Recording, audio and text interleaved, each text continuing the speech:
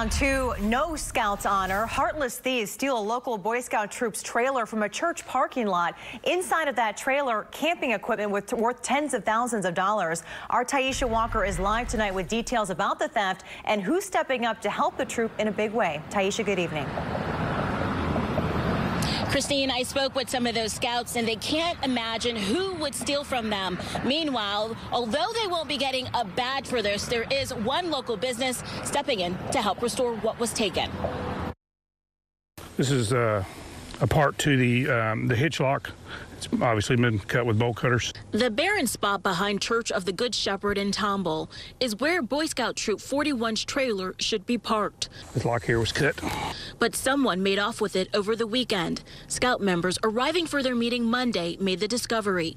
One of the adults walked in and said, "Hey, trailer's gone." They say the trailer itself is worth at least $6,000. The tents, tarps, and camping equipment inside. We're thinking it's in the neighborhood of $22,000 for just the equipment. All stuff and the camping experiences made with them is priceless. It's not right. Like, you're stealing from a bunch of kids, basically. The Scouts raise the money themselves to buy the equipment, which they use on monthly outings. That trailer has been to Yellowstone and across the country. The trailer is just a key part of getting the boys to and from the camps. Without that, it's going to be really hard.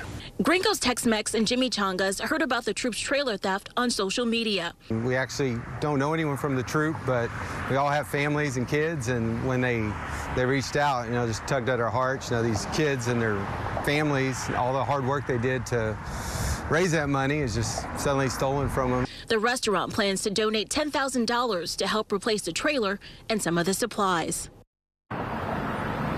Gringos tells me that they plan to hand over that check tomorrow. If you'd like to help the troop with the rest of the money, you can do so by donating on our website. We'll have a link on clicktohouston.com. Meanwhile, the Tomball Police Department confirms they are actively looking for that trailer. Reporting live in Cypress Wood, Taisha Walker, KPRC, Channel 2 News.